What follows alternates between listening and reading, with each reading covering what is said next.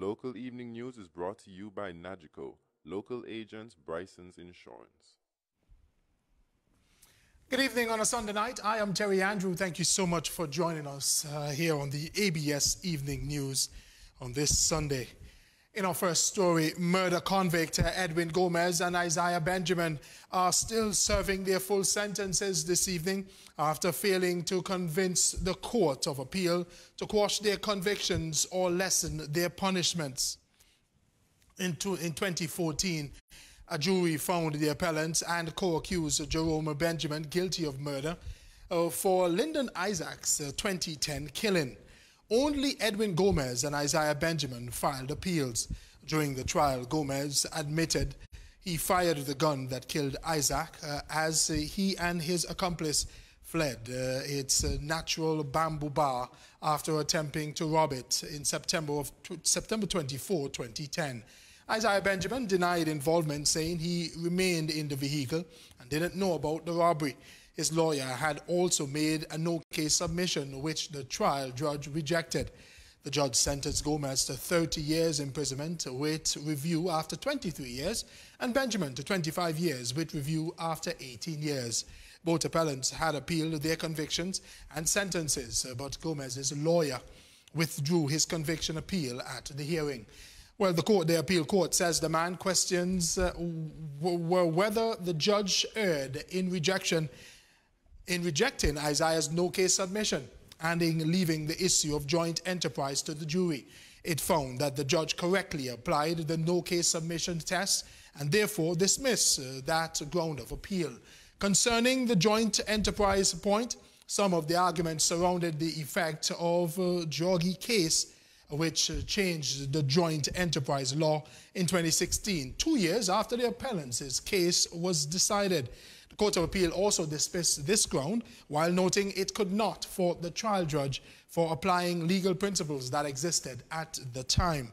DPP Anthony Armstrong led the Crown's arguments at the appeal hearing, while attorneys Wendell Robinson and Sherfield Bowen represented Isaiah Benjamin and Edwin Gomez, respectively. Now, the father of a burnt victim who has been hospitalized for 3 weeks is appealing for assistance for his son.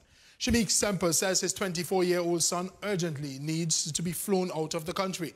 Although he is awaiting word from the Ministry of Health on assistance, the father tells ABS News his son is in dire need of help. He's there in pain, and I don't have the money like that to send him to get the medical care. So I'm here waiting on the government to give me the assistance. The money that the Medicare that he needs, the money that they're charging me is $620,000 US, and I don't have that money. So if I had, I would have already sent my son to Colombia. That's where they say they want to send him. Semper explains the government has not denied him the help he needs for his son, but the wounds are becoming difficult for him to bear. As for now, he is looking at other avenues of raising the funds for further medical treatment for his son who suffered third-degree burns. I don't have a plan B as yet because, that type of money is a lot of money. I'm trying to set up a GoFund.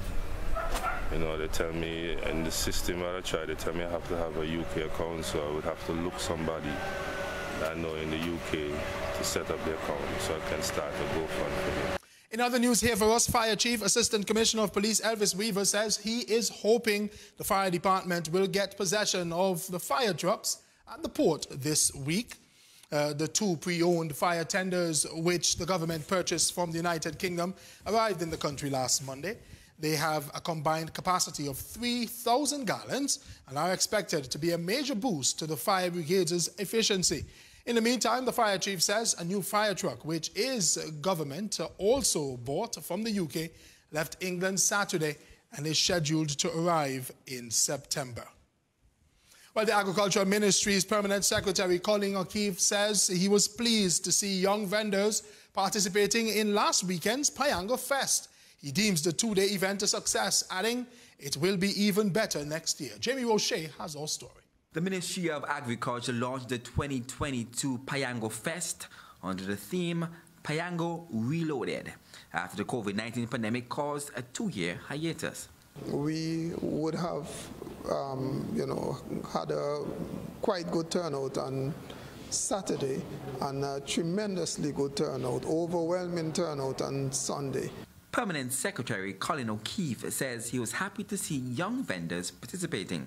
We had a young gentleman who he used resin and some other products and produced pens and earrings and so on. Him and his sister, I believe, and they're both quite young. I think he's 11 and his sister is about 13, if my memory serves me right.